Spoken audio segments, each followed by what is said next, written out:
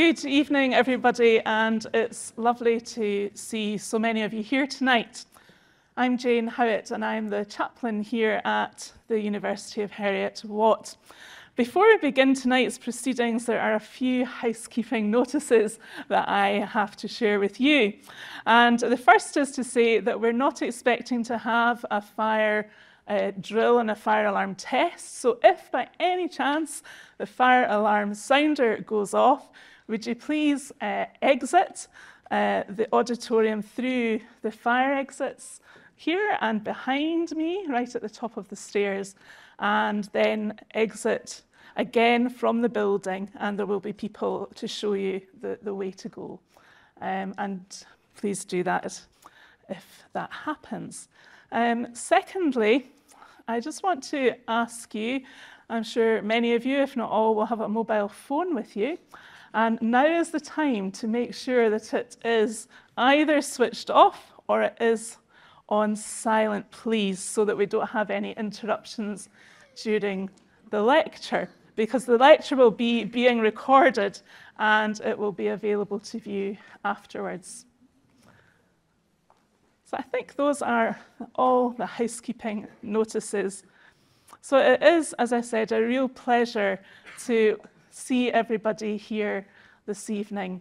And it is now my pleasure and privilege to ask Professor Richard Williams, who is the Principal and Vice-Chancellor of the University, to welcome you on behalf of Heriot-Watt University tonight.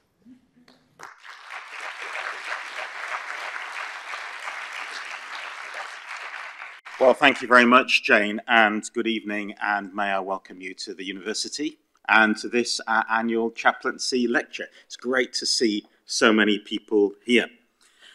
And unlike some universities, Heriot-Watt is a university where we're not afraid to talk about faith. And that, of course, is because we are a multicultural university, having staff and students from many cultures, from many faiths and beliefs, and also students without a faith and belief. As a university, we have around 30,000 people in our immediate community, based around our 5 campuses in 3 countries. And of course, during this period following the pandemic, we have really enjoyed getting embedded in our community again, in all of our locations, and that's why this lecture tonight is such a special for us and a great privilege for us as well.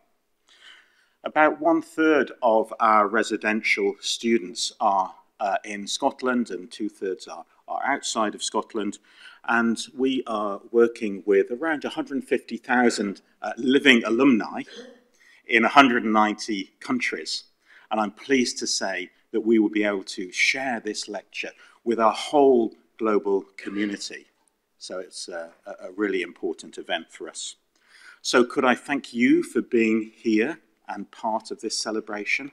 And I'd also very much like to welcome some representatives from other organisations who are here, from the Institute of Physics, from the Royal Society of Edinburgh, from the University of Edinburgh and Cambridge Royal Observatory, from the moderator of the General Assembly of the Church of Scotland and New College, Edinburgh.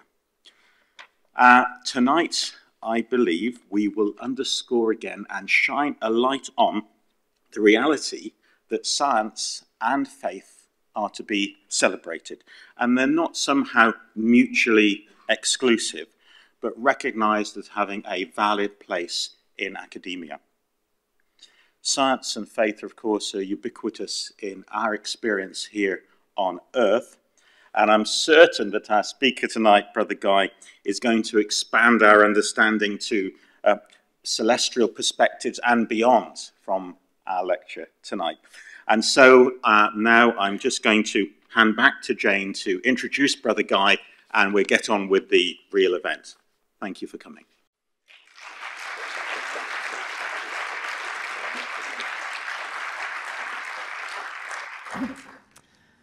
So it is a pleasure to welcome Brother Guy Consolmagno as our speaker this evening. He's following in a long line now of distinguished guests invited to enable our reflection upon matters of science and belief. And it is to the credit of the university that this is a place where matters of faith and belief can be discussed openly, and done so in an atmosphere of respect. And so at the conclusion of the lecture, we'll have an opportunity to ask questions relating to what we've heard.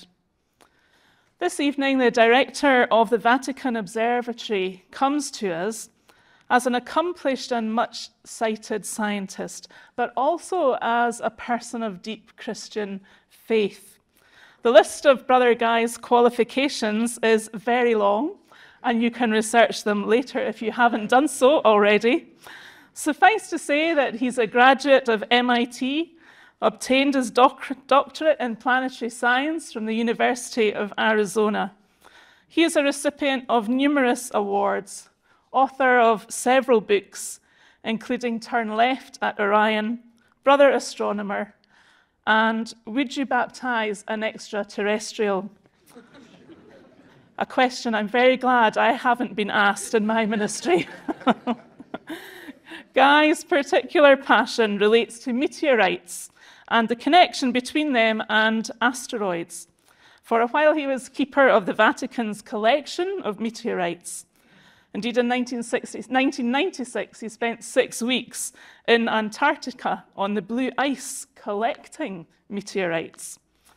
He is also a keen historian, a huge science fiction fan, and as I've discovered over this weekend, just a great human being to be with. So please join me in welcoming Brother Guy Consolmagno now to deliver the Heriot-Watt Annual Chaplaincy Lecture 2023 from Peru to Mars. Thank you, Jane. Thank all of you for coming, and thank you very much for inviting me here. We do have the first slide. I'm presenting this talk. It's a survey of Jesuits in science, and I'm doing this as a Jesuit scientist myself. I'm not a historian, and so I've relied on the work of other historians, including Father Agustin Udias, who's a Jesuit working in Madrid, Father Sabina Maffeo, who wrote a history of the Vatican Observatory, and a biography of Angelo Secchi by Dr. Ileana Canici, who's a historian of astronomy at the University of Palermo and an adjunct member of the Vatican Observatory. My plan is to give a thumbnail series of sketches of various Jesuit scientists working over a span of 400 years, and I hope to bring out some of the rather interesting and peculiar things that Jesuits have done in the history of science, to see what trends you might be able to see in how they do science, to see if there's anything distinctively Jesuit about the way they do science. What all the scientists I'm talking about do have in common is that they're Jesuits. And so these are some of the books that I've been relying on in the talk that I'm giving today.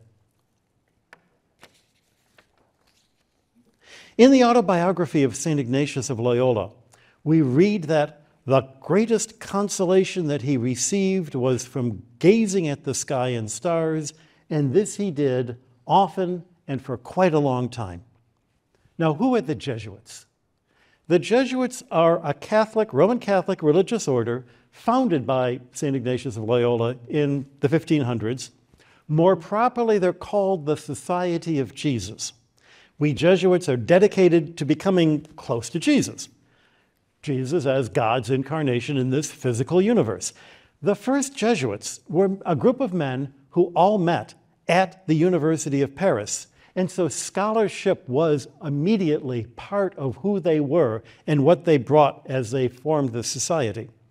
Their unity of hearts and minds began by being students together. Their scholarship from the beginning was at the highest university level. It included expertise in all of the subjects of the university, not only theology or philosophy, but the subjects of the quadrivium, mathematics, music, geometry, and astronomy. The heart of Jesuit spirituality is found in the spiritual exercises of St. Ignatius.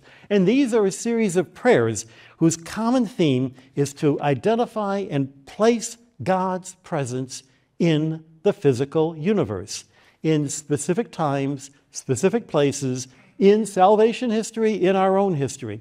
And notice the principle and foundation that you find here. I've highlighted certain words you see over and over again. Created things, created to praise, things of the world that have been created. We use things. We are indifferent to things that don't lead us to God. We're not to desire things, but to help us become what God created us to be. All of these things in the world have been created. Created things lead us to God. And this leads to the famous Jesuit mantra, to find God in all things. And that's a phrase you may have heard of, find God in all things, like find God in everything. The word thing is important here. The spirituality of the Jesuits is all about our place in creation, why we are created, why the world is created, how we relate to creation. Being close to the created world is a way of being close to the Creator. And so it's not surprising that science has played an important role in the history of the Jesuits. My first example is Father José de Acosta. He was born in Spain in 1540, which was the year the Jesuit order was founded. He entered the Jesuits 13 years later at the age of 13. In 1572, he was sent to America. As a part of the third Jesuit expedition there, he remained there for 15 years. He traveled to Peru, to Bolivia, to Chile, to Mexico, and then he returned to Spain in 1587. And he held a number of university posts there. He played important roles of diplomacy between the King of Spain and the Pope.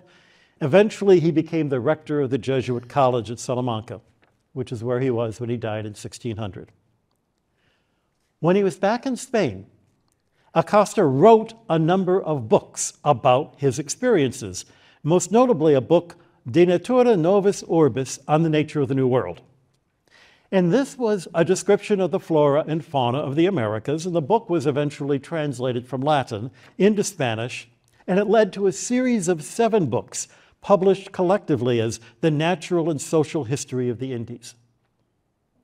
The first 3 books cover geography, climate, and geology of what you find in the Americas, describing earthquakes, describing volcanoes. The 4th book is all about minerals and plants and animals, and the final 3 books are about the peoples that he encountered in Peru, in Mexico. Just as a systematic description of the physical and the sociological setting of the New World, that would make it a remarkable book. But it's more. No, first of all, it's written in Spanish.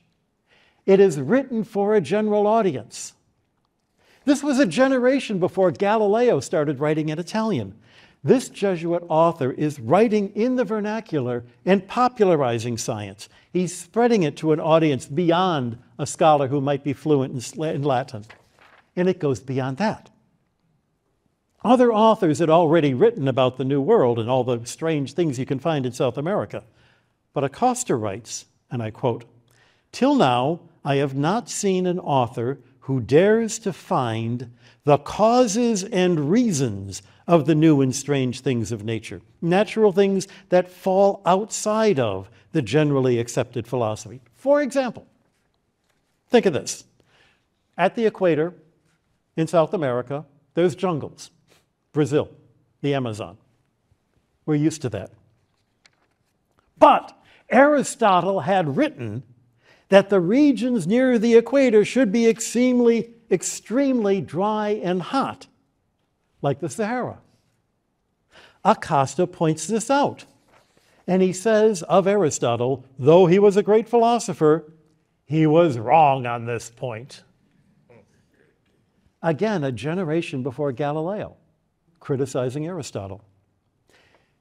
He discusses the origin of the trade winds, which we now know are tied to the rotation of the Earth. He attributes them to the rotation of the sphere above the Earth. He notices the uniform motion of tides in both the Atlantic and the Pacific, and he attributes them to the action of the moon, and he's right, and Galileo was wrong about that. He was among the first to describe altitude sickness. Anybody who's been to the mountains of Peru will know what he's talking about there. Most notably, he was the one who first suggested that the indigenous peoples in South America originated from Asia and came to America by some kind of land bridge between the Americas and Asia. And this was long before that part, where the Bering Strait is now, had ever been explored. He wasn't the only Jesuit scientist of note. One of the early Jesuits working in the field of mathematics was Father Christopher Clavius. He was instrumental in promoting mathematics as an important part of the curriculum in Jesuit schools. Until then, mathematics was considered just something that was a tool that maybe you might need for bookkeeping, but not a proper academic subject. And he said, no, mathematics was a proper academic subject. This presaged Galileo, who called himself both a mathematician and a philosopher. And everyone says this was remarkable for Galileo, and it was remarkable for Galileo. Clavius was there first.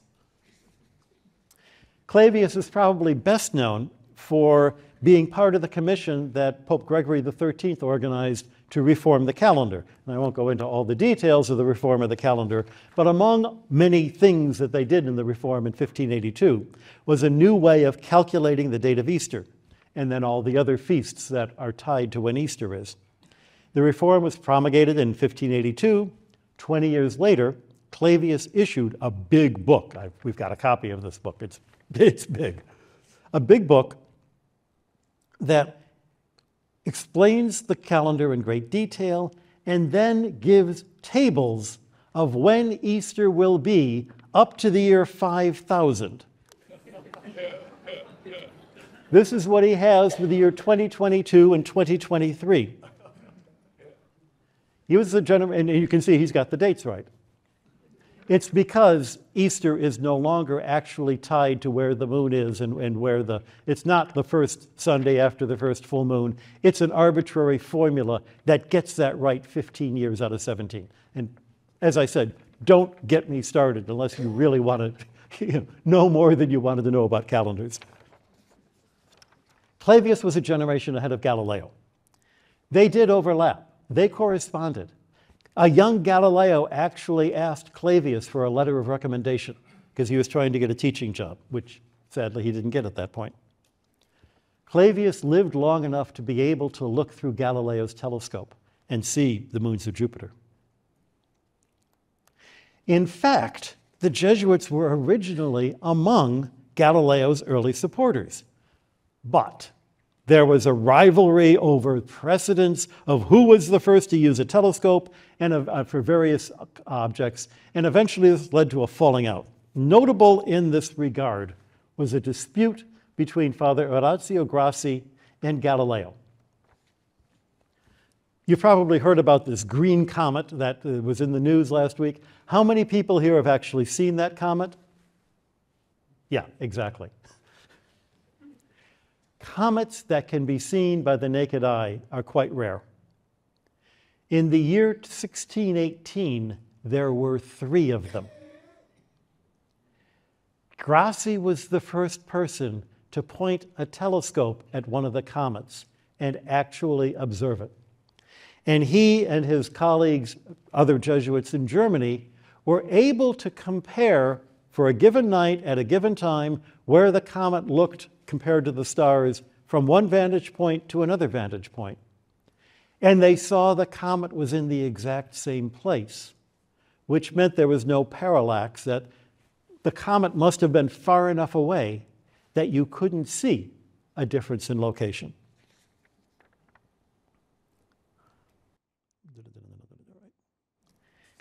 This meant that the comet, in fact, had to be farther away than the moon, because from different points on Earth, you can see a parallax of the moon. It's very hard to see, but it can be seen.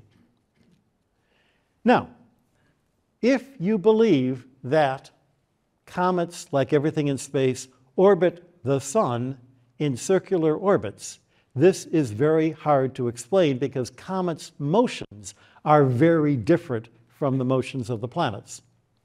It's equally hard to fit into other systems, but certainly it did not agree with the Copernican system. And as a result, Galileo was convinced that comets were not orbiting the sun because it meant that the Copernican system would be wrong. Copernicus, of course, only had circular orbits. Over the next 4 years, Galileo and Grassi exchange pamphlets. They write books back and forth, each of them very cleverly insulting the other one, and the insults grow and grow. Ultimately, Galileo produces a book called The Assayer, which is his masterpiece of philosophy of science. He dedicated it to the Pope Urban VIII, who was a friend of his. It was written in Italian with great wit and great sarcasm. And in it, he makes the principle, which is a principle of science to this day, that we must rely on data, not the received wisdom of the ancients. And after he says we must believe what the data tells us, he then says he doesn't believe the data about comets. But that's a different story. The truth is, and this is something that sometimes gets forgotten, the scientific evidence in favor of the Copernican system was not nearly as strong then as it is today. Jesuit scientists were among those who were trying to figure out, was Copernicus right or wrong? And they were among those who were trying to examine the Copernican cosmology from a scientific point of view. And most notable is Giovan Battista Riccioli of the Society of Jesus, as you see here, in a book 20 years after the infamous Galileo trial. I refer you to a book by a Vatican Observatory adjunct, Christopher Graney, on Riccioli, what he wrote in his book, the arguments he came up with. The arguments at the time, in terms of the science, were difficult to get around. For one thing, by looking at the planets, you cannot determine a difference between a system of Copernicus where the planets are going around the sun, including the Earth, or a system, according to Tycho Brahe, where the Earth is stationary, the moon goes around the Earth, the sun goes around the Earth, and then all the other planets are going around the sun. And if you think of it, the two systems are identical, except for a moving of the origin. And that means that no observation of the planets can tell the difference between one and the other.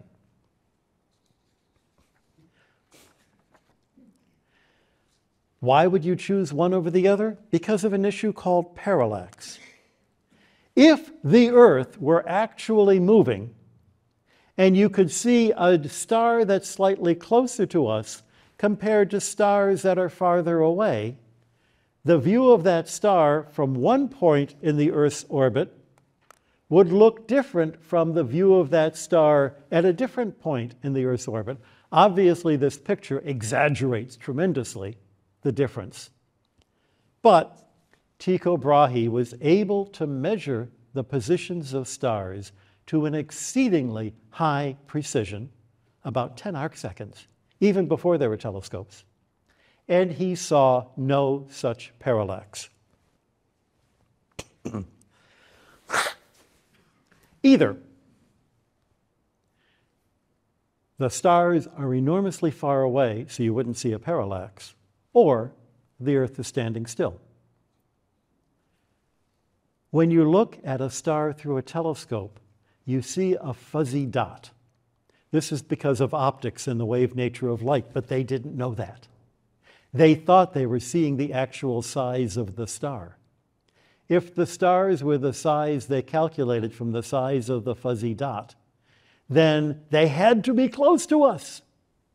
And therefore, the fact we don't see a parallax means the Earth was not moving. Or else the stars were enormously large, which was ridiculous, though some people believe that. The other thing that Riccioli is famous for, though, is that he also made the first modern map of the moon using a telescope and invented the nomenclature that we still use to this day, where the dark areas are called seas or oceans and named for various moods, or the sea of vapors, the sea of serenity, the sea of tranquility. And the craters are named for prominent scientists. He names the most prominent crater on the moon for Copernicus, even though he argued in favor of the Tycho Brahe system. And he includes on the moon craters named for Galileo and Kepler and Aristarchus, the Greek, who also believed that the sun was the center of the solar system. And they're all in the same part of the moon. And he names a crater for himself, also in that part of the moon. All of them are very far from Tycho. Was he trying to say something? Well, hard to say. There's also, right near Tycho, I didn't circle it, is a crater called Clavius. And if you saw the movie 2001: A Space Odyssey, that's where the moon base was, in crater Clavius. In fact, the naming of features on the moon follows the patterns that Riccioli set up, including having craters named for Jesuits. He had named about 30 craters on the moon for Jesuits, and he used Latin as a way of naming them. So you need to know Latin grammar if you're going to be part of the nomenclature group. As it happens, I currently serve as the chair of the Mars Task Group for naming features on Mars under the International Astronomical Union, and part of their working group on planetary systems nomenclature. I think they gave me the job because they think that I know Latin. I did study Latin in high school, but that was a long time ago. Fortunately, I do know people who do know Latin, which is good enough. Roger Boscovich was another Jesuit scientist a generation later. So now we're moving into the 1700s. When he was a young Jesuit, the Jesuits had a general congregation, number 16, where they said that the Aristotelian system has to be taught in the Jesuit schools. That's what Rome wanted. But at the same time, the Jesuit schools were free to teach Newton's physics. This was a way of supporting the church authorities who needed Aristotle because their theology was based on Aristotelian philosophy, and yet was open to modern science. Boscovich earned his fame in 1742 when there was a crack discovered in the Dome of St. Peter's, and he figured out a way of fixing it, which is pretty good. He was among those who worked to have the Vatican lift its prohibition against teaching heliocentrism, and that happened in 1757. And he wrote a very important book on the atomic theory, which came out in 1758.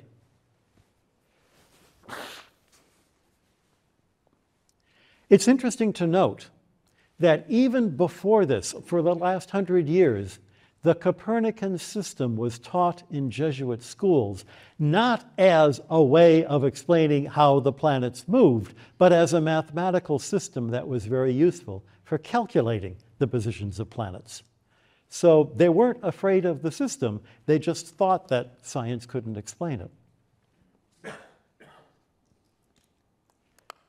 Soon after this was accepted, the ceiling of the Jesuit College in Prague has this painting put on it where you see these little angels looking through telescopes at many stars, all of which are surrounded by orbits of planets and little lines that look like comets. 1760. In 1736, Boscovich was one of the people who observed a transit of Mercury.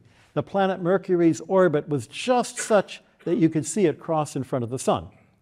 And that was a nice curiosity, but he recognized that this could be a really important observation. And it was going to happen with Venus in 1761 and again in 1769. And these observations occur twice every 120 odd years. The last time they occurred was 2004 and then 2012, and it won't happen for another 100 years or so.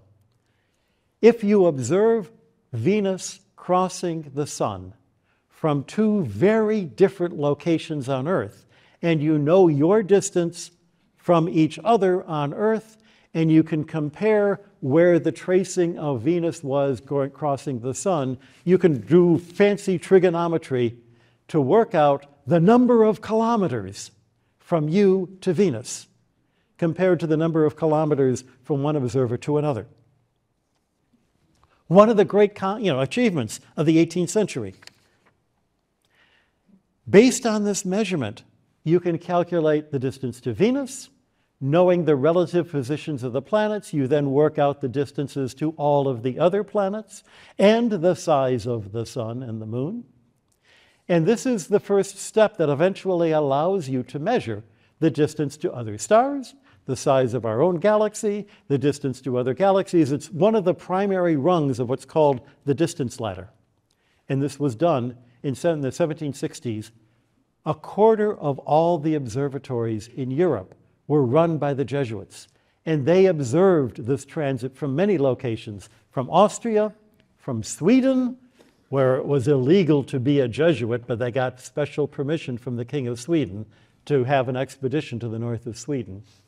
Missionaries in China.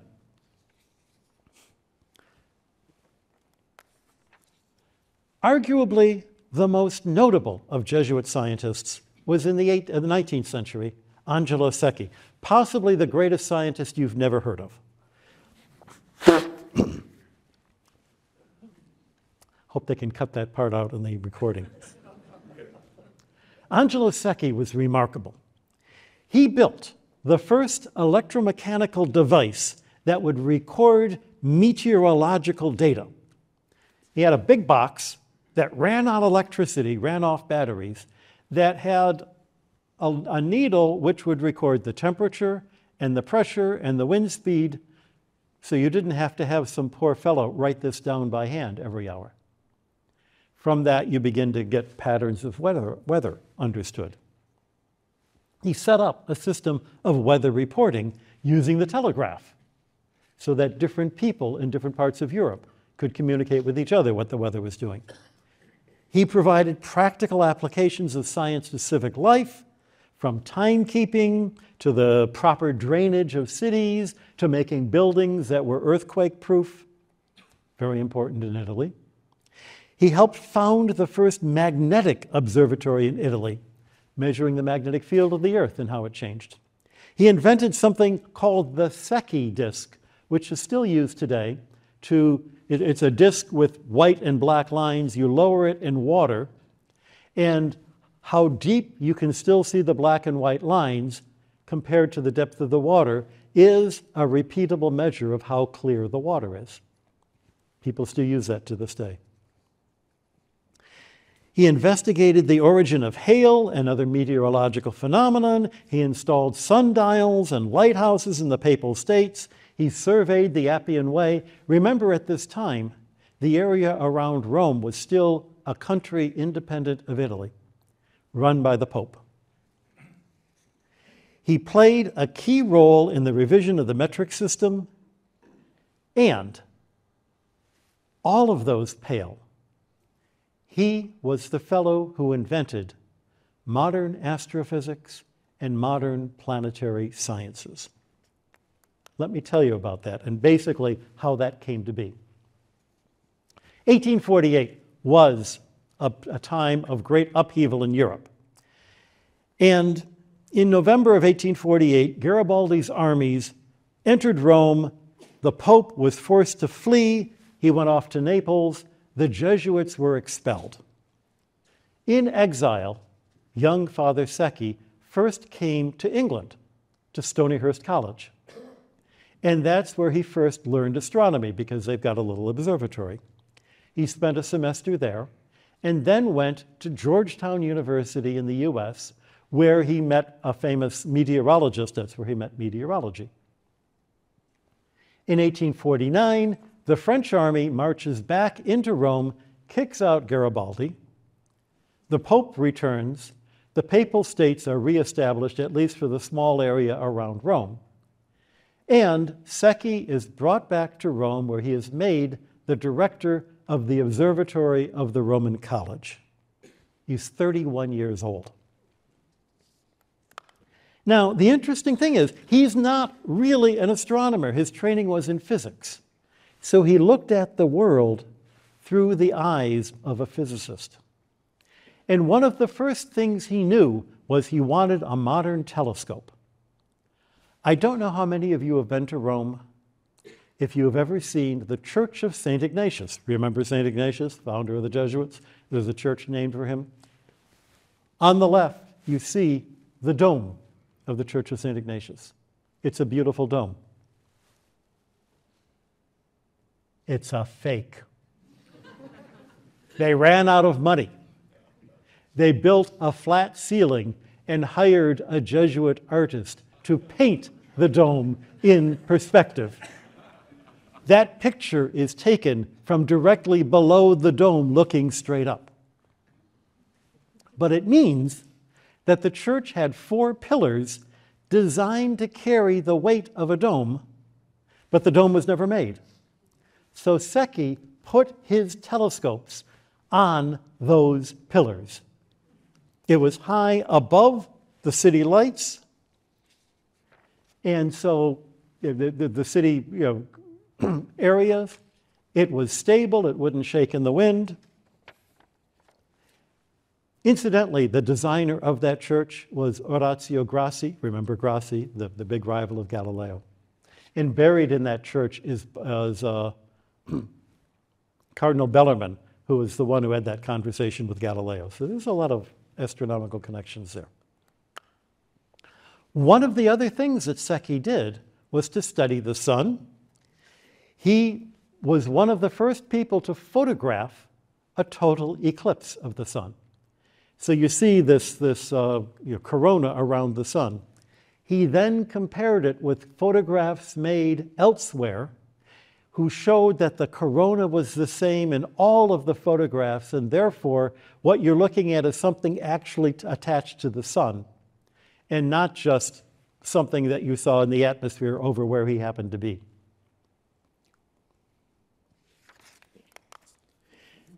His work looking at the sun and solar activity and comparing it to magnetic fields on Earth eventually led to the recognition of what we now call the Sun-Earth connection, the connection between solar activity and changes in the Earth's magnetic field, which is now very important since we depend on the Earth's magnetic field for a lot of transmission and protection against solar input, for the transmission of electricity over high-tension wires, for radio signals.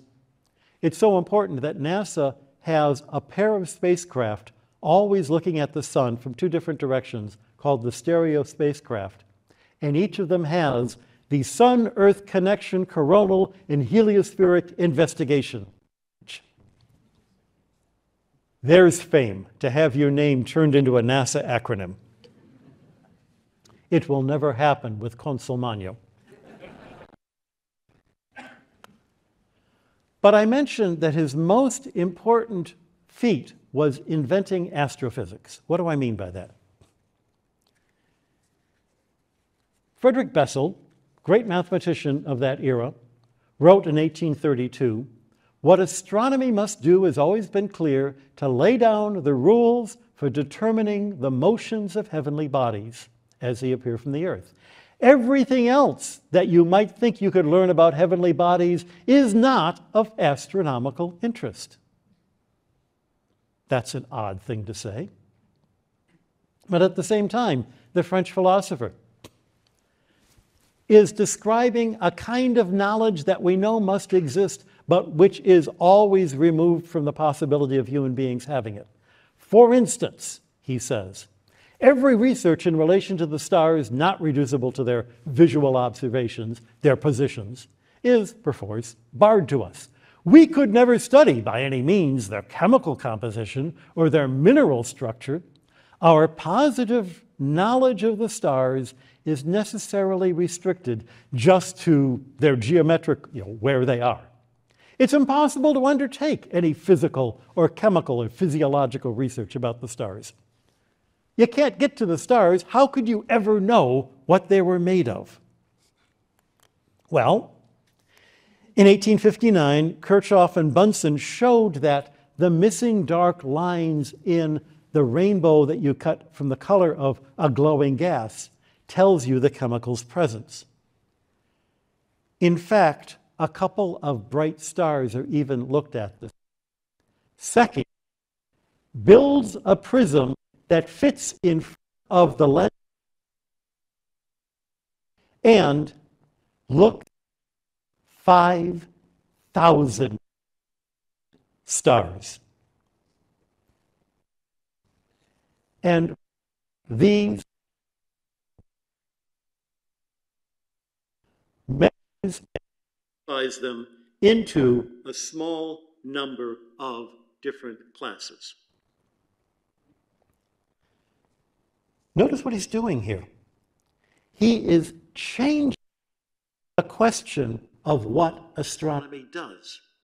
It's no longer where are the stars, it is what are the stars. And even more, he is saying that stars come in certain restricted classes. In one of them, he even recognizes that the lines being absorbed are the lines due to carbon. We still call these carbon stars. This ultimately became the system that was adapted and expanded in what we now call the Hertzsprung-Russell diagram.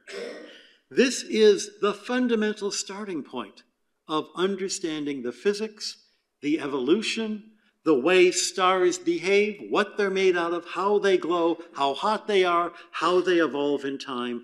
All of the astronomy we do starts here. But he does that not just with stars, but also with planets. He used his telescope to find the spectra of the atmospheres of the outer planets, discovering carbon there.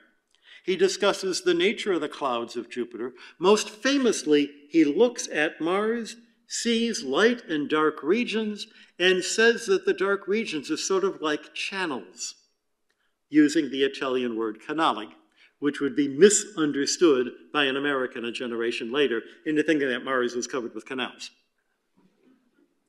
The point is, he also changes the study of planets from measuring their orbits to an ever higher precision and doing the math to calculate their orbits. Astronomy for most of the 19th century was done in the mathematics department. And he's moved astronomy to the physics department, and he's moved the study of planets to the geology department. He sees them as places in and of themselves. He's the father of planetary science. When Rome was occupied again in 1870, and the anti-clerical Italian government conquers everything except the area just around the Vatican, he has to give up the chair of astrophysics at the Roman University. The Italian government threatens to take away his observatory, but his reputation in Europe is so great that the Italian government is afraid to kick him out. And he stays the director of the observatory until he dies at age 59 in 1878. There's one final thing I want to mention about Secchi, because it's important. I mentioned that instrument that he invented. This is a picture of it, the meteorograph, which won the gold medal at the Paris Exposition in 1867. This was the gizmo that recorded weather. He got the Legion of Honor. He was part of a commission then that was proposed to redefine the meter. The commission was formed with national representatives. He was put on the committee of 1870, which was in Rome, and then in 1870 was the fall of Rome, as I mentioned. The work of the Metric Commission in Paris continued. In 1872, he shows up again and to continue his work on reforming the calendar.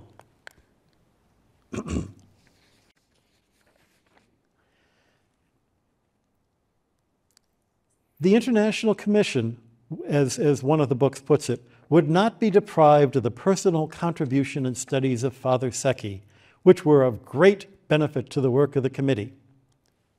The Italian government tells the Italian scientists to complain that Secchi no longer represents a real country and he should be kicked off the commission.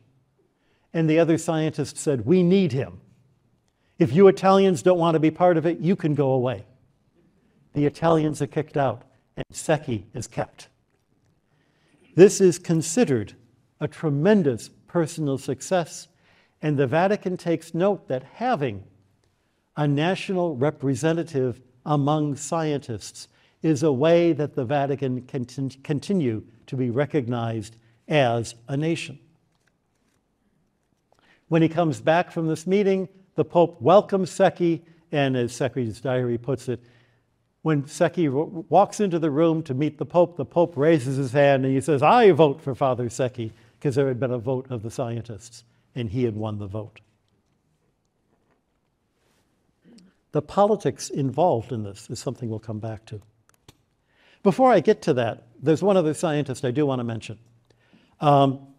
James McIlwainey was a Jesuit born in Port Clinton, Ohio in 1883. I grew up in the state next to Ohio, and I've never heard of Point Clinton, so it's a pretty small town. He was one of 8 children. He grew up on a farm. At age 15, he had to leave school to work on the farm. 3 years later, he was able to go back and finish his high school education, and then in 1903, he enters the Jesuits. During his mandatory philosophy studies, which were in St. Louis, he showed an aptitude for natural sciences. He noticed an instrument that had been installed there, which was a seismometer, which would record earthquakes. He was fascinated by this. His superiors noted that, so they sent him to California, to the University of California at Berkeley, to study seismology. He got his doctorate there in 1923. His thesis discusses the propagation of seismic waves on the surface of the Earth. Berkeley earthquake zone seems logical to us. Not in 1923. His was the first thesis on seismology in North America. And he did it at a university that sits on top of what we now know as the San Andreas Fault. After he got his degree, he was assigned to go back to the Jesuit University in St. Louis. Well, we're very far from earthquakes, but he revived the Jesuit Seismological Association. There had been seismometers in all the different Jesuit schools, but whoever had organized that had died and nobody had done anything about it. He brought it back again. He got somebody at every Jesuit school to keep track of seismic waves and to compare the timing of a seismic wave from one location compared to another, which allows you to determine where the earthquake actually occurred. It tells you not only the place on the map, but also the depth of the earthquake. In the process, it allows you to work out the boundaries of the different layers of the Earth, where the crust ends, where the mantle ends, where the core begins. During the Cold War, this technique turned out to be really important because this was a way that the Americans and the Russians could make sure that they were following the ban on underground testing of nuclear weapons. This was so important that the American government took over the Jesuit seismic network. And they're the ones to this day who maintain this network, that and the American National Science Foundation. Meanwhile, McIlwainey is at St. Louis University. Though he doesn't have earthquakes, he has materials that he can measure the seismic wave travel times, the velocity of seismic waves in different kinds of rocks, which means once you've worked out that an earthquake occurred at a certain place and how long it took for the rocks to, the material, the waves to get to your seismometer, you can then infer what was the material that they were passing through. The American Geophysical Union, to this day, has a medal given to young scientists for outstanding achievements by a young scientist. St. Louis doesn't have a whole lot of earthquakes, but it's in the American Midwest. It has a lot of weather. So we also started doing meteorology. He, in fact, wrote textbooks of meteorology. His classes and his textbooks both created a new generation of seismometers, seismologists, and meteorologists. And in honor of his work, the American Meteorological Society also has a McElwainey Award for outstanding students in meteorology.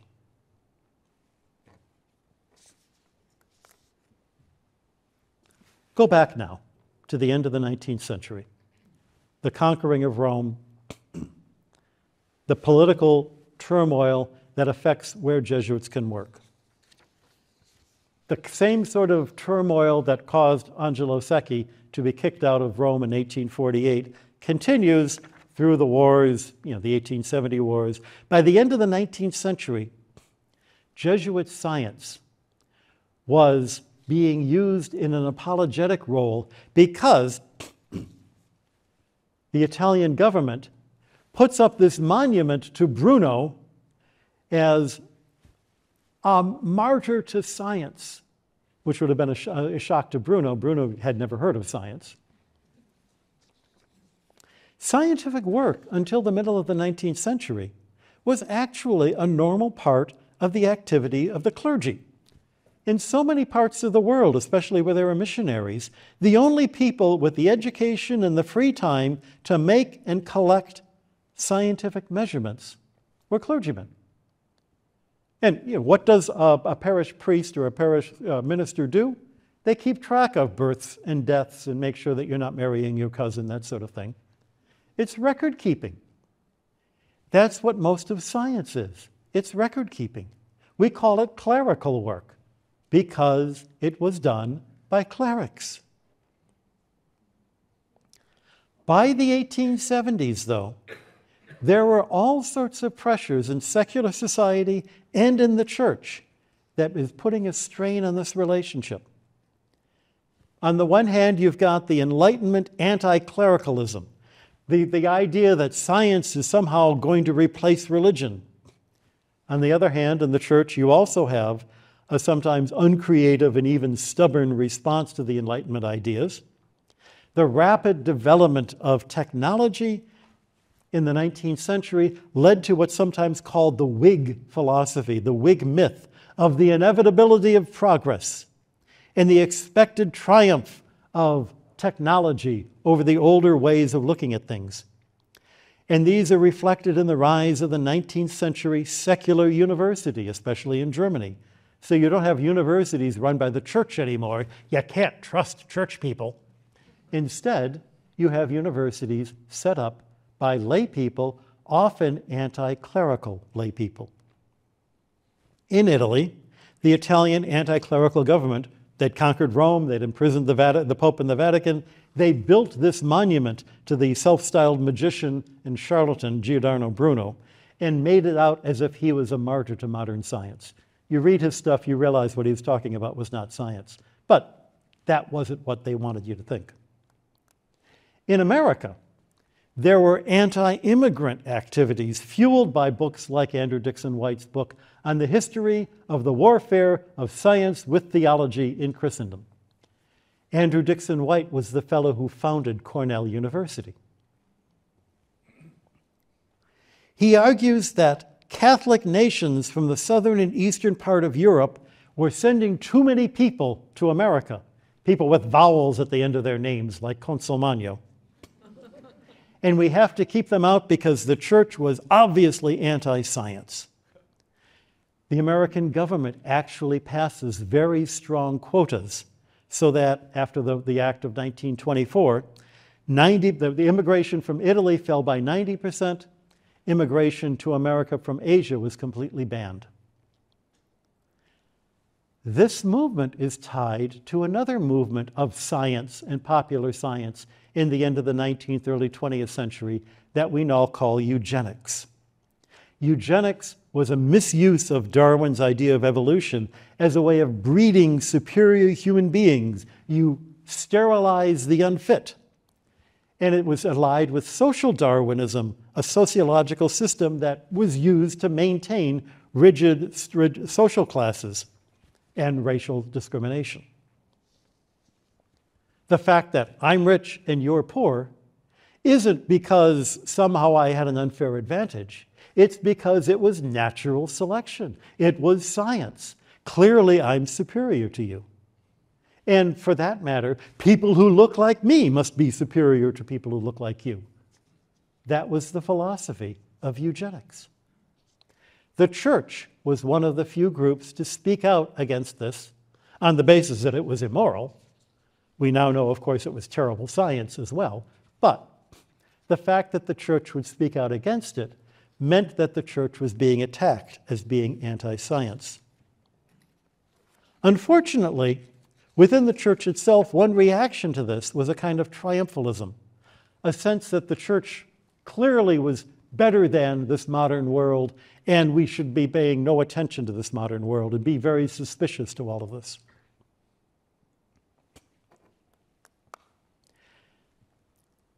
Pope Leo XIII didn't buy into this triumphalism. He recognized Secchi's international repute. He recognized that the church had to be seen as not anti-science. He was the Pope who also wrote an encyclical in favor of labor unions and responding to the social changes happening at the time. In the same year that that encyclical, De Reverum Nobis, came out, he also refounded the Vatican Observatory, that everyone might see that the church and her pastors are not opposed to true and solid science, but that they embrace it, encourage it, and promote it.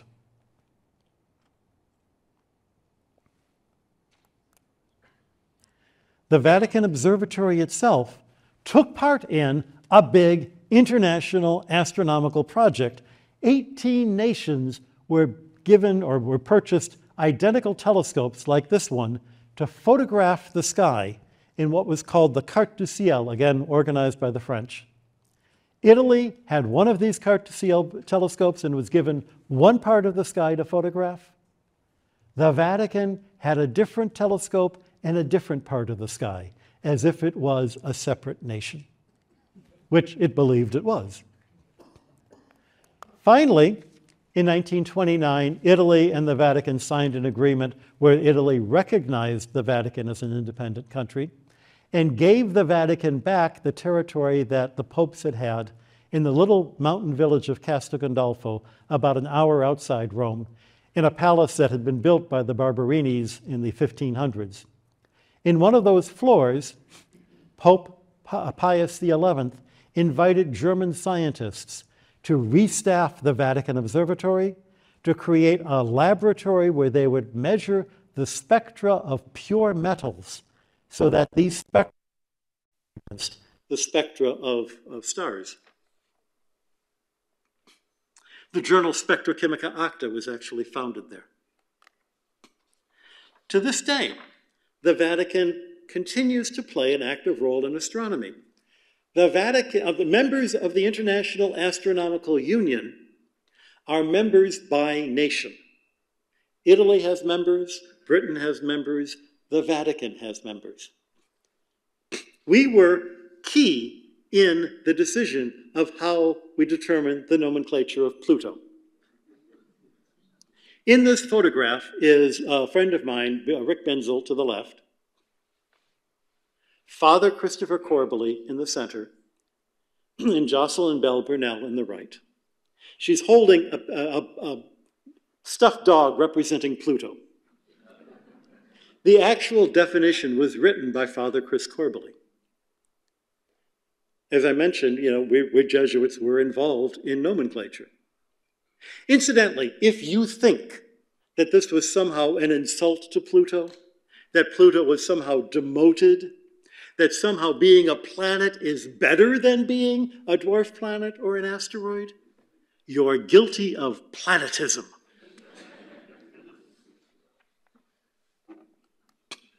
Today, the Vatican Observatory has 12 researchers from 7 nations, 4 continents. We work in a wide range of fields with doctorates from a wide range of topics. One of the notable things about the astronomy we do is we're supported by the Vatican, not by some 3-year grant from another government. That means we don't have to worry about having research that has a result after 3 years or we don't get the grant renewed. We can do long-term survey projects, like the spectra of metals. Projects that take 10 or 20 years to come to fruition. This is science that the rest of astronomy needs, but no one else could pay for. Sometimes we call it orphan science. One of the examples of this is work that my colleague Bob Mackey and I are doing, measuring the physical properties of meteorites. When we first started this work, measuring the density, and then we have all the 1,000 meteorites, there are all the different types, we can make these measurements. When I first started presenting this work, one of the grand old men in the field of meteoritics came up to me and said, "Guy, why are you measuring meteorite densities? Nobody does that." That's why I was doing it, because no one else could do it. It took a solid 10 years of measurements going to meteorite collections around the world before we had a big enough data table that we could begin to come up with some really interesting trends. It turns out that this work is essential for our understanding of asteroids and their evolution. And once we started publishing, other people were able to get into the field and get grant money. And our collaborators have since purchased some of the instruments that we use. So eventually we get the grant money. But we were able to do that only because we didn't have to worry about the grant money ahead of time. Bob, who's the fellow down below, is holding up a rock that looks like a meteorite, but actually it's a moon rock. He has been invited to do these measurements at the Johnson Space Center on moon rocks. He's been invited to do these measurements on the samples that the NASA mission OSIRIS-REx is bringing back from asteroid Bennu. He's the leading expert on this technique in the world. He's also one of the leading curators of meteorites in the world and has held meetings of meteorite curators at the Vatican. And of course, since we all have backgrounds in philosophy and theology, we're also called on to philosophize about science and theology, which is great fun. The interesting thing is that being a Jesuit in science gives you certain advantages that other scientists don't have, but also certain disadvantages. Think of that fellow McElwaney, raised on a farm, had to work for a few years before he could even finish high school. When he entered the Jesuits paid for him to go to university. Think of Acosta, who was sent to South America. Going to South America in the 1500s would be like going to the moon. Hardly anybody got to do that, but the Jesuits got to do that. You not only were able to travel internationally, but you had a network of other collaborators. So Grassi had someone in Germany that he knew, a fellow Jesuit, and he could compare the observations of comets from 2 different places. Galileo didn't have that network. Jesuits, just being Jesuits, have access to people with power. Boscovich could talk to the Pope about fixing the dome of St. Peter's and then say, by the way, we need to fix what we're saying about Copernicus. We don't have to worry about being funded. We don't have families to support. No matter what happens, they're going to feed me. I've taken a vow of poverty, but on the other hand, I never have to worry about where my next meal's coming from. That means we are free to choose projects like orphan science. Some of the downsides. We do study theology and philosophy, and that takes time. Bob Mackey, who I mentioned, has this laboratory, set up this laboratory when he was 40 years old. Most scientists would be 25 when they set up a lab, but he had all of this other formation he had to go through. We are under a vow of obedience. I'm in Rome because they sent me there. Tomorrow they could send me someplace else. Acosta, who was doing this great work in South America, was pulled back to become the rector of the university in Spain. If you're a Jesuit, you have doors that are open to you, but you also immediately have people who are going to decide that you're part of the enemy, that you can't trust them, that you have to be expelled from the country because of political upheaval. The expectations of the church can put strains on the way the Jesuits present their work. No matter how much that I tell you that when I present science, I'm speaking for myself, somebody in the audience is going to say, the official Vatican position on whatever thing on meteorites I say. That's going to happen whether we want it to or not. Jesuits are seen as speaking for the church. It's seen in the way we present the results. We have to present the results in a way that isn't going to bring scandal to the church. Now, you're thinking, what kind of scandal can come from doing astronomy? Well, go on to the internet. Did you know that the Vatican is involved in secret alien plans that are tied up with CERN? I was surprised about that. There's a Vatican astronomer quoted on this book of Exo Vaticana, Petrus Romanus, Project Lucifer, and the Vatican's astonishing plan for the arrival of an alien savior. I am quoted on the internet as saying that Jesus was a hybrid of an alien and... No. It happens. What can you do? There's a more subtle problem. The kind of work that we do as Jesuits, science that everybody needs, no one else is willing to pay for, can also mean that the work we do is often not appreciated. You don't get a Nobel Prize for putting together a table of data. In the 19th century, the Whig historian and politician Thomas Macaulay once wrote that being a Jesuit has a tendency to suffocate rather than develop original genius. Mind you, this is exactly the time that Secchi was doing all of these incredible things. But since Macaulay didn't read Italian, and Secchi's enemies in Britain, especially the editor of Nature, made sure that none of his works were translated into English. It was a time of jealous anti-Catholic prejudice, especially among British scientists. In a deeper sense, this goes to the motivation behind the work. Why does a Jesuit do science? The unspoken assumption of someone like Macaulay is that you do science for the glory. You do science to demonstrate your genius. To a Jesuit, the glory that comes from the science is supposed to be the greater glory of God, the Creator, not for the person who happens to have uncovered some detail of that creation. Certainly not for the guy who got the grant. Research becomes, rather than something to glorify yourself, it becomes a form of prayer. Which is to say, we do the science for love. The love of the science itself, the love of the truth, the love of the church that brings us to the author of that science, the author of that truth, the love of the Creator, in whom we find in all created things. Ignatian spirituality gives us Jesuits a way of looking at the cosmos so that we find our way in this universe.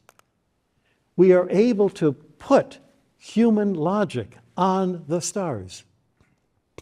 It makes us look up at the stars along with St. Ignatius in awe at their beauty, in awe of the mere fact that they exist, but it also leads us to engage our minds as well as our hearts, to see the order in the chaos, to see in it the hand of the Creator. When we look on the chaos, when we look on the cosmos, we look on the hand of the Creator, and that's where we encounter God. Thank you very much.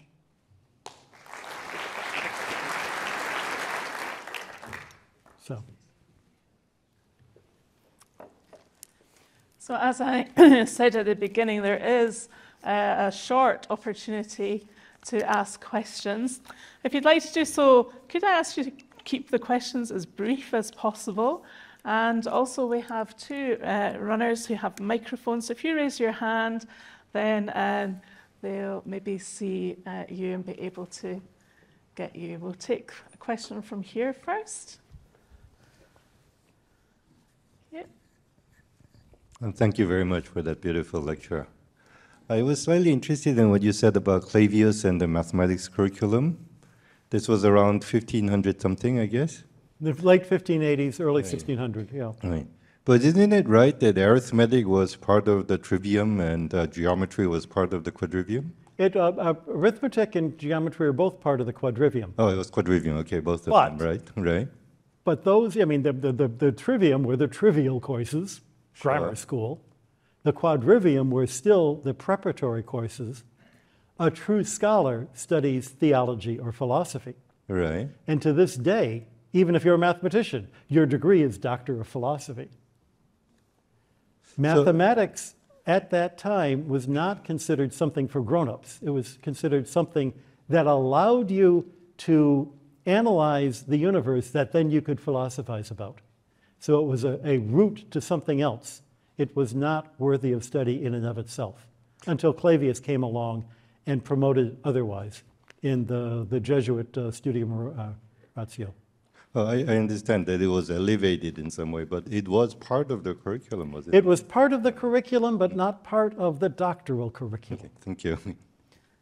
Thank you. There was a question on this side. Marta, if you could maybe come down, gentleman with the red shirt. Okay. And if you just pass the microphone back once you've asked your question, that will help us move things along. Thank you.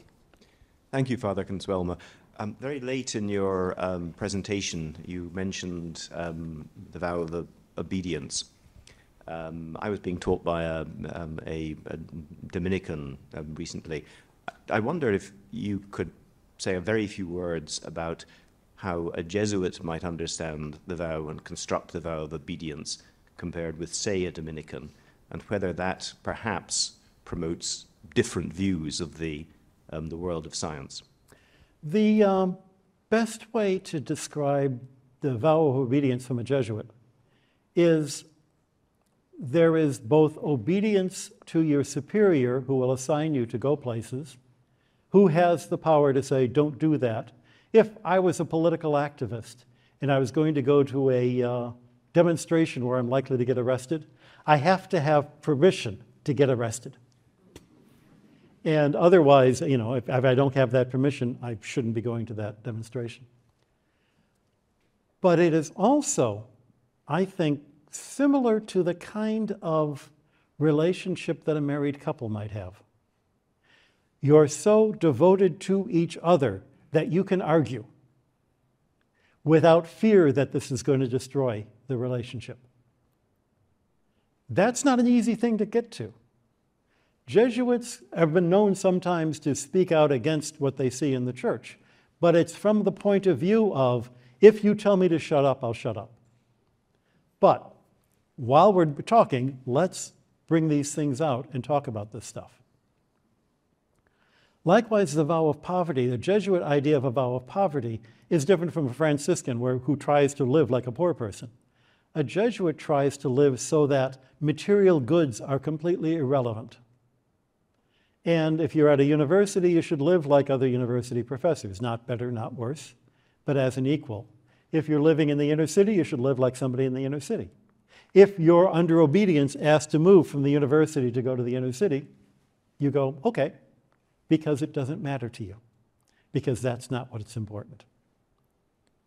And the vow of celibacy, of course, is to give you the freedom to be able to move to any of these places without worrying about your wife and kids, to give you the freedom to be able to dedicate yourself in this way. Thank you. And there's another question here on this side. First of all, thank you for the lecture. It was really, really interesting. I'm a student here at Heriot-Watt, and it seems that a sort of defining characteristic among people my age is the non-adherence to religion, or maybe even the rejection of religion. And I was wondering, from a theological perspective, is this just a transitory phase for society? Or, in other words, the question could be phrased as, how do you predict the relationship between religion and society over the next 50 to 100 years in terms of young people? Well, I'm an old guy, but I used to be a young guy. And in the 60s, we also claimed that we didn't need religion anymore. And our parents despaired because nobody was going to church. I actually did a survey of engineers and scientists in Silicon Valley. I had a chance to do this during one time in my Jesuit formation.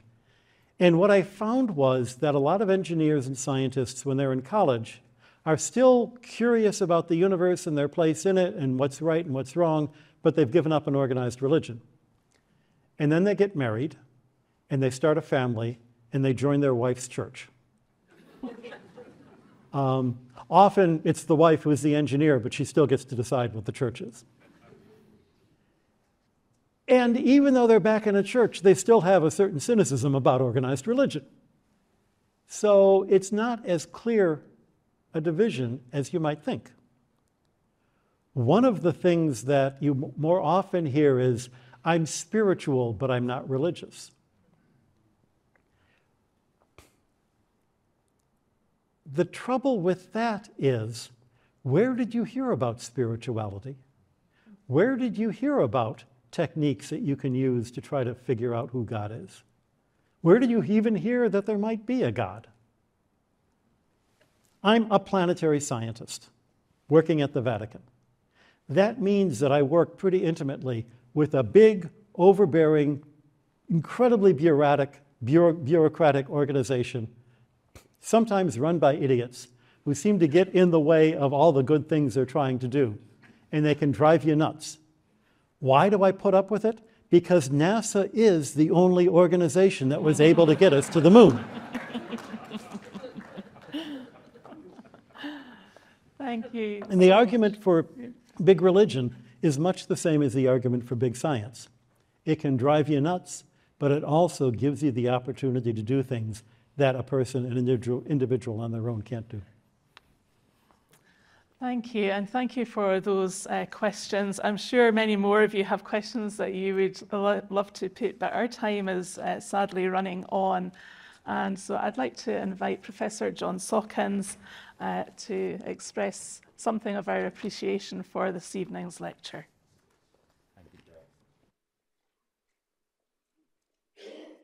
Well, it's my very great pleasure on behalf of everyone here in the lecture hall and online to give our sincere thanks to Guy for helping us to explore once again the interfaith between religion and science, and to do so through the lens of history, Guy, and the lives of some really remarkable people within your order as well. And to take a long view, just how long a view hit home when you put on the screen the tables of the dates to Easter and other feasts worked out from 1582 to the year, was it 5000, which rather puts into the shade our own pride in getting the academic timetable worked out for next year.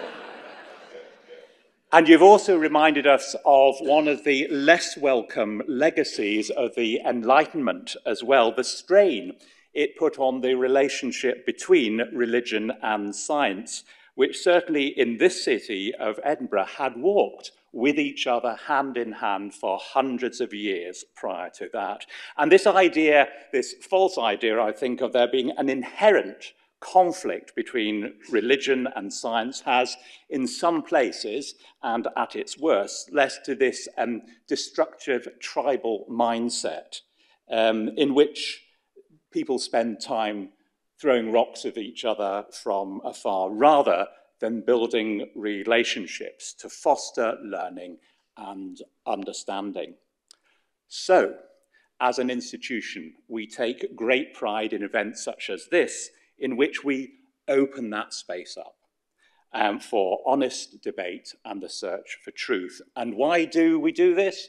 Because of some innate human need to learn, to seek out, to research, to explore. And that is a human impulse which, if you like, higher education is there to nurture and support and foster and grow. And what underpins that? For some, of course, it's money, as he said, or fame, or other forms of success. But as you also said, for many, many, it is love. Love of the science itself, love of truth, and love of the author of that truth. So Guy, I think I speak for us all when I say you have offered us much to think about, much to reflect on, and much to discuss with each other. Please accept our sincere thanks for all you have shared with us at this session. And now, before we move out of the hall to continue the discussion with each other, I invite us all to show our appreciation to our speaker in the usual way.